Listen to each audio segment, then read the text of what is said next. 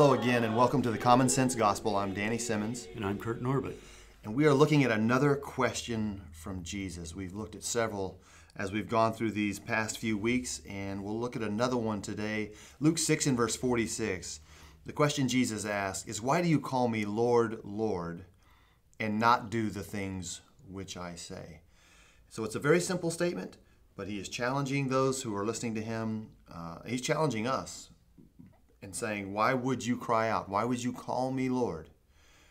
In public, in private, before me, why would you say Lord and then not do what I say? Because the word Lord demands a lordship, that you do what you're told if he truly is Lord. So the question is very simple, and yet, as it always is, it's unbelievably deep. What is the problem with this? At least the reason why it's being asked. What's the heart of the problem?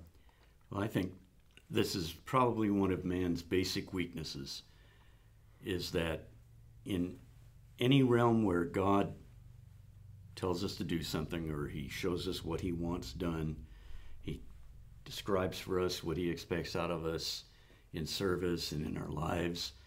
And as you said, the idea of Lord here implies one who has authority.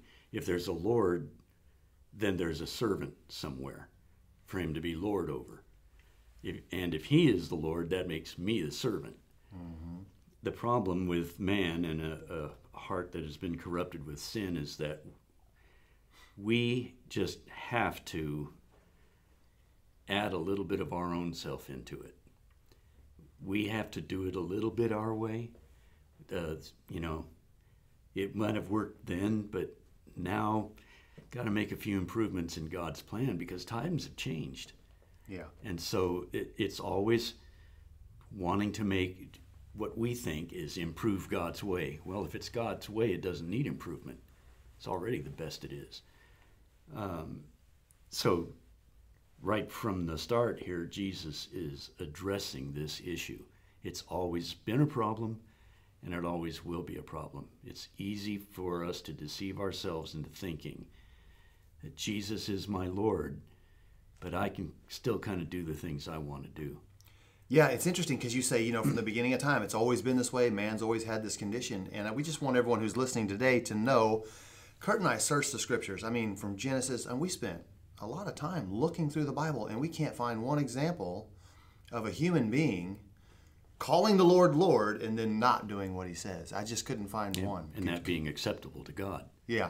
I've found a lot of examples of people acknowledging that he's God, but then not living it. Right. And that's the hypocrisy Jesus is looking at here. You can't call Jesus Lord if you are not going to obey him in everything that he says. Yep. Because you make one change and now you're the boss. So who's the first case in point of a man who looks to God as God, clearly sees him as God, and yet doesn't really want to do everything he's told him to do? Well, the one that comes to mind right off the bat for me is Cain. Yep. The example in chapter 4 where Abel brought of the firstling of his flock, but Abel brought the fruit of the field. Apparently he was a farmer. And we're told in Genesis chapter 4, verses 3 through 5, that the Lord had respect for Abel's offering, but he did not respect Cain's offering, and Cain's countenance fell. And the Lord addresses the issue and basically tells him, you've got a sin problem here. You need to master that. But here's a situation. Why was it sinful for Cain to bring an offering to God? That's obviously what God wanted, because Abel brought an offering and it was accepted. Why isn't mine? Well, it's not because of a heart attitude necessarily. That underlies it. Mm. But God doesn't say, I just didn't like your attitude. The only difference that is spelled out here is that Abel brought a firstling of the flock, and Cain brought some fruit of the field, something he'd harvested. Mm-hmm. That's the only difference. God accepts Abel's, but not Cain's. So you have two brothers. Yeah. There's 4 people on the earth. Yeah. potentially, from what we understand. Cain and Abel are going to sacrifice to the Lord. And as you pointed out, they're going to bring their very best. And there's part of me that can sympathize with Cain because I've tended to a garden for many years, and I think about the first fruits and the time, the effort, the energy that comes before any of that happens. I mean, you've got to be out there every day. You've got to monitor the plants, water. They just require all kinds of things to stay strong and healthy, and even just watching that to make sure they're healthy and they're not being hit with some kind of mildew or mold or anything that would destroy the plant. This first fruit comes, and you think, okay, it's working. This is it. And I know the Lord's involved. I'm so thankful for that. He's part of that process. Without him, it's never going to do anything, just because it's going to be dirt without God. So he's involved, and I'm hoping you can see with me that I'm thinking, I've done this with the help and the assistance of the Lord. Sure. This is the best I have. I've set these aside for him, and now coming to the Lord to offer the best that he and I built together, as far as it works with growing the fruit of the field, I'm fully convinced that he will be well pleased that I gave him the best that I have. And then he says, he shows no respect for it. He has no regard. He doesn't want what you've brought. And it says that his countenance fell because his heart's crushed. He's thinking, what in the world? Abel's always first. Abel always gets what's best, however humans respond. And as you said, God speaks to him. But there's a bigger picture that's shown here for us. Number one is we know for sure that they both knew what was required by God as far as sacrifice goes. They were both bringing an offering, so they knew sacrifice was required. That was the deal. Yeah. And they knew what it was that God required in that sacrifice. Adam and Eve are fully aware of that. Animals were sacrificed so that God could clothe them when they committed the first sin. So we have that picture there. Cain and Abel are now offering. And so think about what God required. It is the animal sacrifice. Why? Because the blood of an innocent substitute must stand in the place of the sinner. So when Cain says, well, I'll bring the best of my fruit, and he's got this whole world kind of flowing around in his mind about God's going to love this. This is great. I'm giving the very best that I have, and I want him to have it, and his heart's in the right place. The problem is, as you and I know, backing up, we can see that he didn't bring the sacrificial atonement that clearly God had laid out because Abel's was accepted. And so his heart's excited about what he's doing. He's put thought into it. He's put time into it. Everything is in the right place except that which he brought. And the bigger picture that he missed is that there's no blood in this offering. Mm-hmm. And we know, obviously, all the way to the point of Jesus, that blood is required for sin to be forgiven or for atonement to take place. So in that simple example that we're talking about, we can see the huge problem that Cain has stepped into. Even though he's wrestling with it, he doesn't fully understand why God didn't accept his offering. It seems he doesn't understand. We can tell from where we're sitting that he missed everything by bringing something that God didn't ask for. Yeah, and to address the issue even more, as you said, he may have convinced himself that I'm offering the best. I've worked hard on this, and the Lord blessed me with increase, and I'm gonna give what I have to him. Well, what's he got to go on that I'm convinced? What has convinced him that the Lord will be pleased? That's a good question. Because God didn't say to do that. The real key is in Hebrews 11. By faith, Abel offered a more excellent sacrifice than Cain's, by which he was accounted righteous. So he offered his sacrifice by faith. What does that mean? Well, he trusted in God. He did what God told him to do. Maybe he didn't understand why I have to bring this animal, but that's what God said to do. Cain did not do what God said to do. Therefore, he was not offering by faith. No. And God will not accept a faithless sacrifice. Faith comes by hearing, and hearing by the word of God. That is right. So now we know that they were told. They were told. That's they the only way faith better. comes. Yep. So awesome. It was Cain's offering. This is what I'm going to give to God, And he'll like and he'll like it, Yep. or else. Now I'm putting words in his mouth. But that's, let's strip away all the fancy stuff like, oh, he just wanted to glorify God, and all the schmoozy, good feeling stuff that we use to justify our disobedience. He disobeyed God. That's right. That's why the text there doesn't tell us anything about his attitude or his thinking, or here's what convinced me to bring this different sacrifice than Abel brought and expect God to receive it, because that's all irrelevant. That's right. You either do it or you don't. And that's the bottom line. And so Jesus is nailing that. Why do you call me Lord and don't do what I say? Yep. I'm not your Lord if you don't do what I say. Nope. And so don't be a hypocrite.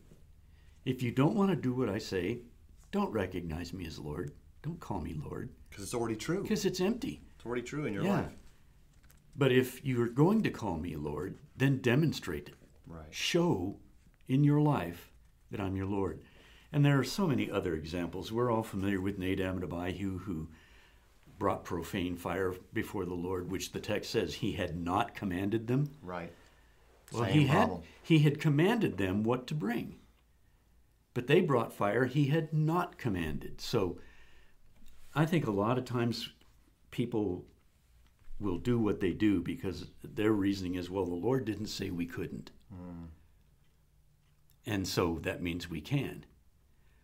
What they're failing to see is when the Lord says what to do, that's what you do.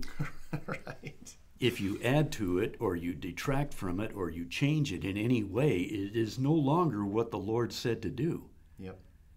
It's something he has not commanded. And that was the fault of Nadab and Abihu. They brought profane fire before the Lord, which he hadn't commanded them, and he demonstrated how he felt about that. He put some fire back on them That's right. from before the altar and They consumed them right there. Yep. Saul with Agag, which is, Samuel almost turns into a humorous episode, although it's not. He uses the sarcasm to make his point because it was a serious situation. God had told the people, I'm going to take vengeance on the Amalekites because of what they did to you when you came out of the wilderness. So you go and completely destroy them. Leave nothing. Not only the men, but you kill the women, the children, and all of the cattle. Well, Saul comes back, and he's killed the cattle, most of it. We're not told anything about the women and the children, but he spared Agag too. Only reason I can think of is as a trophy. Look, here's a king I conquered. Right. But he has the gall, and I don't know if it's just desperate self-justification or an example of how easily we can deceive ourselves. But he comes to Samuel after the carrying out the mission and says, I have done what the Lord commanded me to do.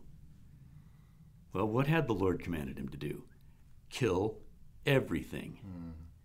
Kill the people, kill the cattle. It's all for me. That's it. It's a simple directive, really. Kill everything. Right. Well, I've done what the Lord said to do. And so Samuel famously says, what is the bleating of the sheep in my ears, and what is the lowing of the oxen that I hear?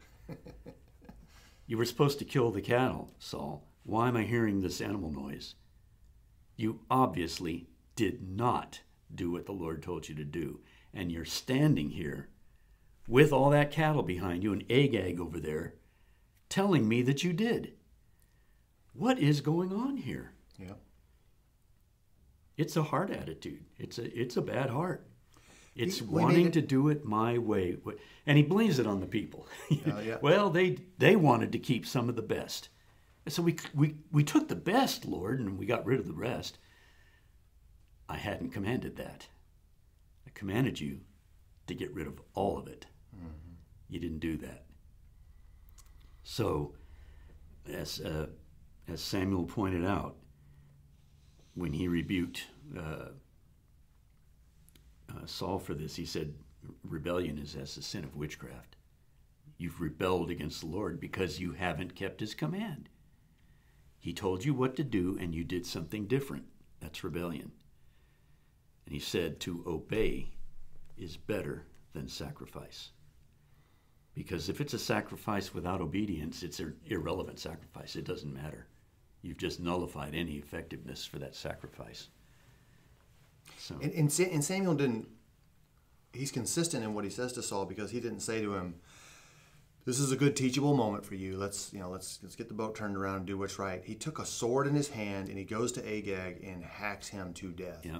Because God, the commandment still stands. Saul's there arguing about what he did or didn't do. It's the people's fault. And we did that. We killed everybody. But these were for the Lord. We kept those because we thought the Lord would want that. And then the people thought it would be a good idea. And you can just imagine Samuel as an old man looking at Saul and saying, just stop talking. Yeah. I've already told you, you've offended the Lord. And like I said, it wasn't just, I'm old and wise, and so it's a good teachable moment for you because you're a young king. He goes directly over to Agag and puts him in the ground because God had commanded it. So he honors what God told him to do. And he shows it by example. And I think that's important as well. So we have Samuel calling him Lord and then honoring him as Lord. We have Saul, which you already made the excellent point that we tend to do it as well in our own lives. But Saul somewhere in there says to himself, this will be better. The Lord's really going to appreciate this because I've thought about it. And some of this oxen and sheep are just gorgeous. I mean, who would deny that? Maybe they are, maybe they aren't. I don't know. It's not the point. The point is you were given a direct order. And, we talk about the Lord's army, soldiers of Christ arise. That when you're in an army and you're in ranks, you have a commanding officer and you do what he wants you to do. And I think that, the ultimate authority comes from and trickles down from the king. The one who is in power over that nation, who's either been chosen or has been brought in as a monarch. He is in charge, she is in charge, and what they say goes.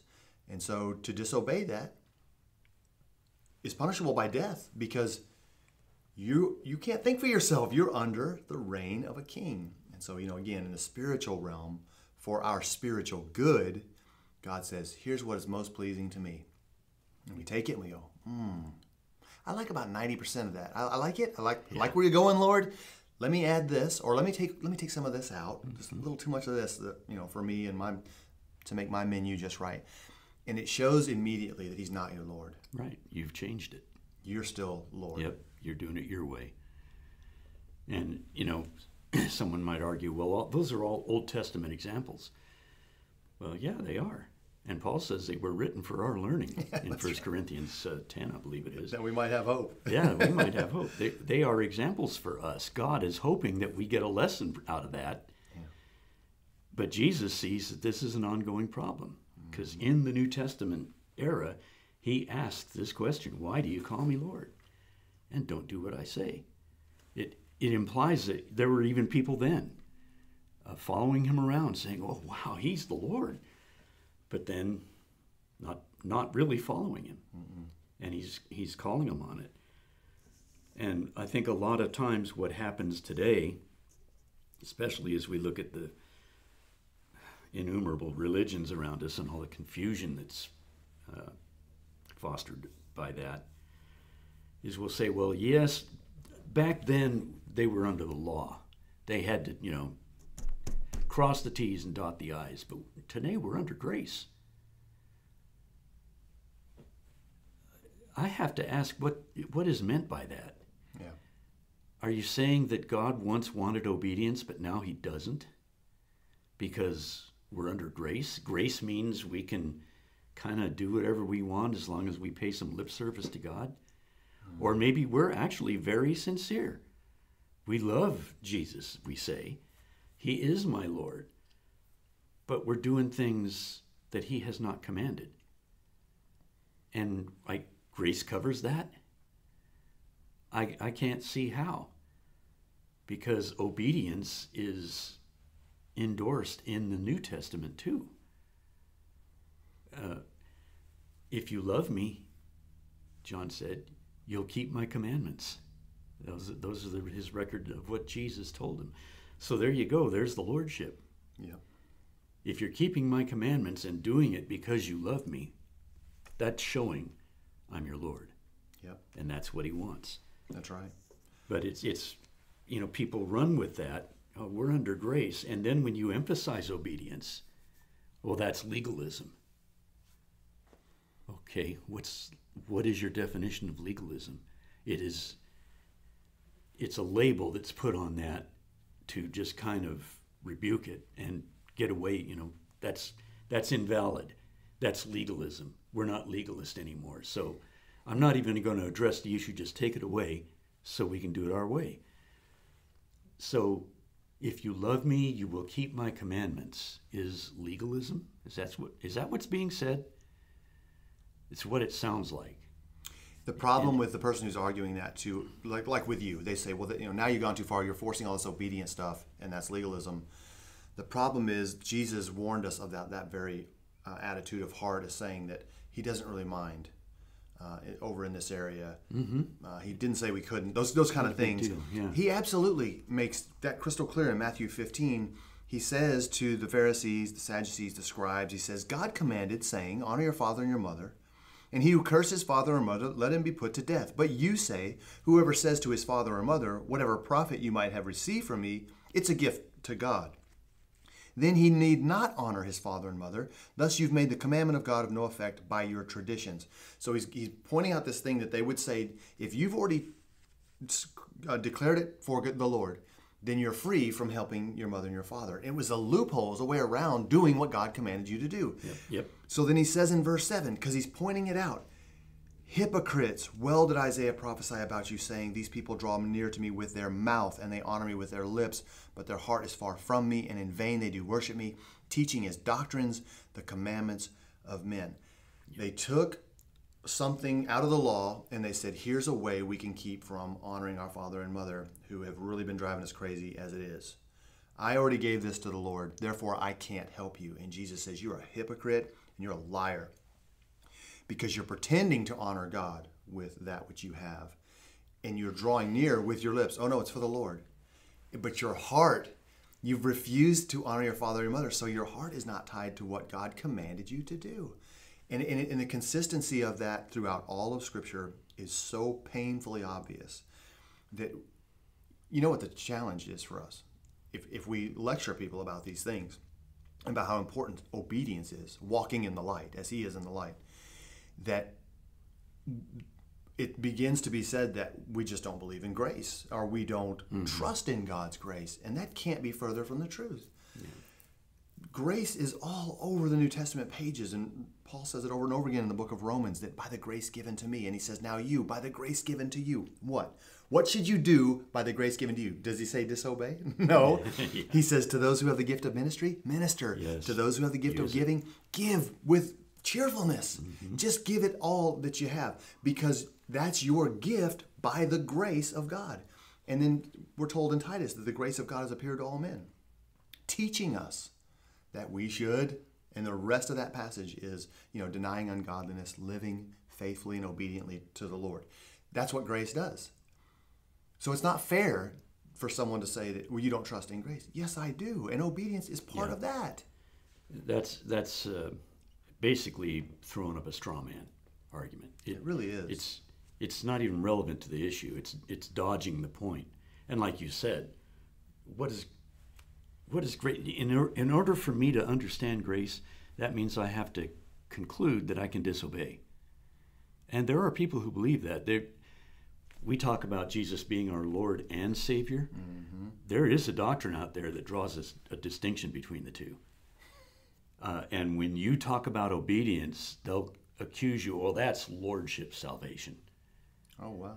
Well, I guess it is. So be it. I'm not sure what that exactly means. The Bible sure doesn't talk about it. It just always describes him as Lord and Savior, not Lord or Savior. That's right. If he's going to be your Savior, then he has to be your Lord. And if he's your Lord, he'll be your Savior.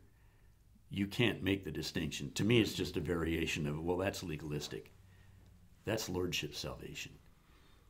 Well, yeah, Jesus said, I can't call him Lord and then not do what he said. He condemned that. And what that comes down to is that has an effect on our everyday life. For example, the Hebrew writer says, don't forsake the assembly, as the habit of some is. Well, I have to conclude that that means I can't forsake the assembly. When the saints assemble, I need to be there. Oh, but that's legalistic. Yeah, you're being pretty hard You on us, really? though. I have to be there every week? There's the heart condition. Mm-hmm. Do I have to be there every week? Yeah. Well, yeah, but that's not the point. Do you want to be there every week?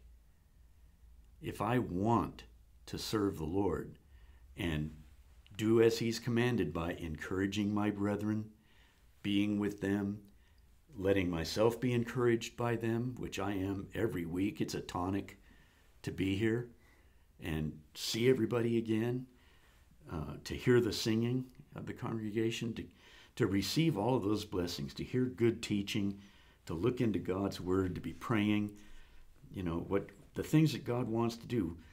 If I love him and want to keep his commandments, why would I not want to avail myself of that? Right. So when someone says, well, do I have to be there every week? Well, from that point of view, no, you don't have to. And it really doesn't matter because you don't want to. That's the issue. Ouch. And is that legalistic? Is that lordship salvation? If we're going to call him Lord, then we need to do what he says and assemble with the saints. When he says, let no profane speech come out of your mouth. Let your speech be seasoned with salt, that it may give grace to those who hear it. If I decide I better do that, is that being legalistic? Maybe I can use some soft curse words, maybe not harsh ones, but And you'll decide which ones those yeah, are. and I'll set the level on that. What's a harsh curse word and what's not harsh curse word? I guess I have to turn to society for that. Let me say that there's typically when these things come up and men are discussing, should we do this, can we do this, does the Bible allow us as a church, just for example. Mm-hmm. The wise men in the room will always say something along the lines of, if we set this marker here, who's gonna guard this marker? Yeah. Right? If we move it and we don't have permission from God, who's gonna stand here and guard it so we don't go further? And I love that question because, first of all, it implies that we're leaving what the Lord's given us to do. Yep. And secondly, when society changes or the whims of our children changes, then the guy who used to be tough on point A, point B, and point C isn't even alive anymore. Then it's not a marker anymore. So it has to go back to what the Lord has given, and only that, because men fail. Man, we know enough about this awful world by now to know that men cannot do it with the best of intentions, with the highest hopes. None of that is relevant. God's word is eternal. It's for everyone who ever steps onto this earth and can hear his word, and it's for our salvation. So the Lord and Savior thing, as you said, always tied together. In the 2 Peter alone, it said 4 times. He says, our Lord and Savior, Jesus Christ, 3 times. And then he talks about the apostles of our Lord and Savior. And that's the 4th. So they are inseparable, as you pointed out. And one of the challenges, I think, is that we love Savior because that means salvation. It means not having to pay for my own wretched sin, which I'm aware of and don't want to have to pay for. I love him as Savior. I love what that means. But Lord is really intrusive. It's kind of getting into my personal life. That's right. You're stepping on some toes now. So what happens is we say, well, I want fire insurance. I don't want to go to hell. He's my Savior, and I thank God for that. But he says, if I am not your Lord, as you pointed out, then I am not your Savior. Mm-hmm. You can't take part of me that you like. You take all of me. And by the way, it is not a pain. It's not a drudgery. It's not some awful curse. It is doing it the Lord's way and then growing in that understanding of, oh man, this is really good. Yeah. What he's I can doing see in my why life. He wants this Yes, now. he kept me out of that serious Yep. mess because he told me I couldn't be involved in that, or I couldn't go watch that, or I couldn't say these words. And he saves us every day from the trouble and the situation we would have been in if we let ourselves set the moorings and decide, what's right and what's wrong. And so if we just trust him and let him be Lord, and also being in love with the fact that he's Savior, then he's leading us by the hand through this life, and we are better off for it. Yeah, if we died to sin to be raised with Christ, like Paul describes in Romans 4, then we have given up our life. It's not my life anymore.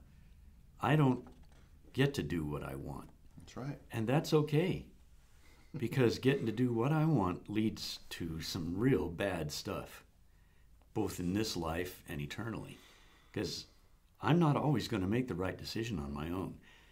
The more and more as I'm getting older now and I look around at what is happening to society, it just drives the point home to me that as soon as we stop looking at the Lord, we completely lose sight of where to go.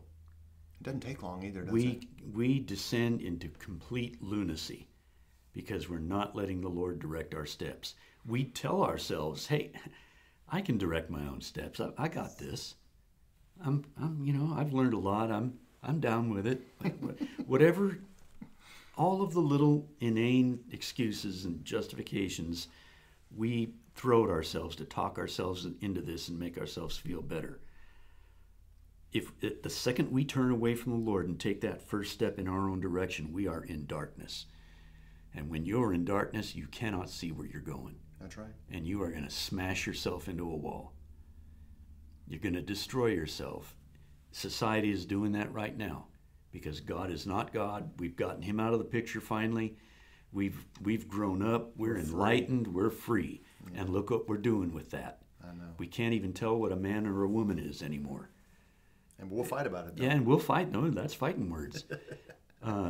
So Sad. It's insanity. It is. We have to let Jesus be our Lord. He's the one who shines the light for us. He tells us the way to walk. He tells us we need to love the Lord our God with all our heart, all our soul, all our mind, and all our strength. And okay, that sounds good. I can give 90% of that. No, you do that. If that's your thinking, I'm not your Lord. That's right. He says, be holy as I am holy. He wants us to walk in holiness so people can see Jesus in us and be attracted to him. But wow, Lord, that means I can't go do that? I only do that once a week. It's not a big deal. Well, then, you don't want to be holy as he is holy, because Jesus doesn't even do that once a week. I love what Peter says about Jesus. He said, there is no guile in him, no deceit. He's pure. There's only one other person in the Bible that's said of, which is interesting to me. It's when Philip brought Nathanael to Jesus, and Jesus said, behold, an Israelite indeed, in whom there is no guile. And he said, Lord, how do you know me? What's interesting is he said, this is an Israelite indeed. Here's a true Israelite. Why? There's no guile in him. It's amazing. And he became one of the apostles. To me, it's just a powerful story, but that's how the Lord wants us to be. That's why he needs to be our Lord, and we have to allow him to be our Lord too. If we're going to claim him as Lord, we need to act like he is our Lord. Yeah, that's right. And we can only do that by doing what he says. Yeah. And I would, with the instruction he's given, I would just leave us with this. 1 John 3 in verse 2. John says, beloved, now we are children of God, and it has not yet been revealed what we shall be. This is like in our eternal glory John's talking about. It's not been revealed what we shall be. But we know that when he is revealed, we shall be like him, for we shall see him as he is. And everyone who has this hope in him purifies himself just as he is pure. Back to what you were saying, Christ, watching him, seeing him for all that he is, and knowing how pure he is, no guile, no deceit. That those who have the hope in Christ are purifying themselves. And we can't do that apart from him who is pure. Right. And you can summarize that statement there in 2 words. Whoever has this hope purifies himself just as he is pure. imitate Christ. Imitate Christ, yeah. 2 words. Follow him as closely as you can. And that's a process. It takes time. There's some things we grow into that. we're ornery. There's some things that I have trouble letting go of, and we need to be honest about that as well. Yep. But anytime I say, no, Lord, I'll take care of it this time, I'm saying less of you. You're Lord, but less of you and more of me. And a servant never has Who's the really right. in charge in this situation? Yeah, we have no right to do We that. need to face that honestly. As God warned Cable, sin is lying at the door. You mean Cain? Or Cain. Who did I say? Cable. Cable? Wow. He's the third brother that's not. Yeah, he's the third one. Yeah. No, but he told him sin's lying at the door and you need to rule over it. Yeah, that's right. So That's always the case. let's not open that door of opportunity to sin. Recognize Jesus as Lord and then live it that way. Amen. We have trivia questions? We do. All right. I'll just let you do whatever you want to do. You want me to go first? Oh, You wanna well, go? I'm going to go home then. Oh, see you later. No, I'll do mine first. I think you had the first question last week.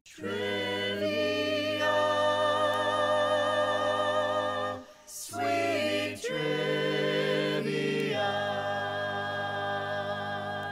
Just right off the bat, what did manna taste like? Man, The food that God gave to the people daily out in the wilderness. manna in the morning, manna in the evening, manna at supper time. Yeah. Manna is that good. Oh, manna. It's getting worse. They made a lot from it. I think they learned how to make manicotti. Someone opened the door and now the horses are running out. You opened the door. I had more manna jokes, but I can't remember what they are. That's good. You're welcome. Because answer the question. Okay, yeah, so it's, and I'm trying to remember because I know the Israelites say we're tired of this loathsome bread. That's not what you're looking for. No, what did it taste It like? was, I don't know why I want to say flaky, but it was a breaded substance. It had a flavor of honey to it, a light flavor of honey, and beyond that I can't remember. That's the answer. Exodus 16:31. It tasted like wafers made with honey. Yes, that's a much better word than flaky, whatever I said. But yeah, they could make it into a bread apparently. It tasted good. I mean, honey's good stuff. Oh man, it's the sweetest thing they knew of. Yeah, and full of energy. That's right. But to think, here is food that God is giving you every day, and then enough to get through the Sabbath. And you're saying our soul loathes this bread. We detest this loathsome bread. From heaven. That's how you're viewing God's gift and his provision? Wow. You know what? That bread came with requirements. They had to obey. Yeah. Yeah, to Maybe go that back was to our part of the lesson, loathsome part. You had to go out and get only enough for that day. Unless You it was kept any Friday. more, it would spoil. But for the Sabbath, he provided enough for 2. That's right. So, Even with all that grace, there was a requirement right. to And he follow was trying the to teach instruction. them, you need to depend on me every day. That's right. All right, question number 1. Actually, you said Exodus. Exodus 16:31 Okay. was the taste like honey. Question 2 for everyone out there. Enoch is the 7th from Adam, and he's one of the only 2 people who did not see death. Which New Testament epistle tells us that Enoch prophesied? Jude. That is correct. Jude verses 14 and 15 prophesied of those who would speak evil against the Lord and be disobedient. Yeah. Very Wow. good. Must have been the only occasion of that. Enoch was too People early. being disobedient. That's right when the world began. Oh, so yeah. He didn't really know what he was talking about. Yep. Okay, I'm going to take us back to the episode with Naaman the leper Okay. for our second question from me. 3 of the characters in this were Naaman, of course, who came to Elijah, and Elijah's servant, Gehazi. Naaman was cleansed of his leprosy, but why was Gehazi made a leper? Because the Syrian captain of the army, Yep, Naaman. yeah, Naaman, that's the better way to say it. Naaman said to Elijah, I want to give gifts. Yeah. And Elijah said, we want no part of that. Gehazi, after Naaman leaves, he follows him. And he catches up with him and he says, you know what? We got new prophets that just showed up. We need clothing. So he requests a gift. And then when he comes back, Elijah said, well, where have you been? And he says, oh, nowhere. Yeah, I wasn't up to nothing. Can you imagine lying to a prophet? Yeah. So he says, I wasn't, I don't know what you're talking about. And he says, okay, then the leprosy of Naaman shall be on you. And there again, how easy we deceive ourselves. He's on to me, but I can pull the wool over this prophet's eyes. Which you're saying then I can pull the wool over God's eyes. That's right. God didn't see this. No, boy. And he wound up being the leper in the story. Very good. So what's the verse for that where? That is, that whole wonderful account is in 2 Kings chapter 5. Yeah, that's a Verses 20 through 27 shows us what the incident there involving the gift. Okay. And Naaman, of course, was happy to give it. He felt grateful That's right. for the gift he had received. Mm-hmm. He didn't know he was being deceived by Gehazi, so he said, take this, go take it back to your master. I'm happy to give this. But it was deceit and greed. It was the whole operative there. Took the gift to his own demise. Yep. Number okay. 2 for me. Yeah, so we're at 100%. This is the last one. So there's a lot of pressure Oh, I'm feeling it. on you Yeah. because most people will get this right. Where's that towel, man? I'm sweating it. This is what we call a pregnant pause. It's called dead air too. That's right. It's not a good thing. All right. What was the first city to have a victory over Israel after they entered into the land of Canaan? Ai. Joshua 7, verses 2 through 5. Because someone took of the accursed things that God said they could not. So Joshua 7, 2 through 5, the city of Ai had victory over the great nation of Israel. Very good. So we had looked at the question, why do you call me Lord, Lord, and not do the things which I say? He is Lord and Savior of all, whosoever will may come. Mm-hmm. Put him on, be obedient to him, be baptized, obviously, confessing his name, turning away from and repenting of our sins, and living a life of faith dedicated to him that we know, we understand, and we love the fact that he is Lord. What a blessed privilege to call him Lord. And that he takes ownership of us. Mm-hmm.